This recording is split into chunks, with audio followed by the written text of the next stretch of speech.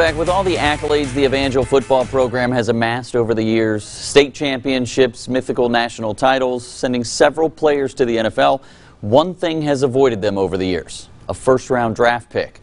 That changed this year when Jerry Tillery was selected in the first round by the Los Angeles Chargers. Jory Perrys has more on the Shreveport native. The most interesting player on the team. That's what Jerry Tillery has often been referred to as. Not only because of the 134 tackles and 13.5 sacks he recorded at Notre Dame, but for the gift he has under his helmet, graduating with an economics degree in 3 years. It's always been curious, always asked questions, always wanted to learn and grow. Would sit in the locker room reading the stocks and NASDAQ report and things like that, and so it was just different.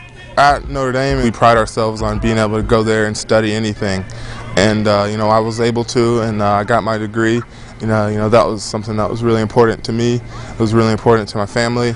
It was a tough process, a tough path. They didn't give it to me, but I was able to graduate. That was another dream, and play great football and move on with my career. Being drafted 28th overall by the Los Angeles Chargers added another intriguing stat to his bio, making him the first ever first-round pick to come out of Evangel. I wanted to hear my name called that day, and the phone call finally came, and it was a really special moment. Jerry came here as a seed. Now he's a great big tree. That's how I see him, and so that's how you feel. You feel like someone who sowed a seed and invested in a kid. You feel like a proud father, and Eagles all over America are proud of him today. From Louisiana to Indiana, now heading to the City of Angels. The hype never has been something that's gotten to me. I've always taken it in stride, focused on the things that I can control. Reporting in Shreveport, I'm Jory Perrys.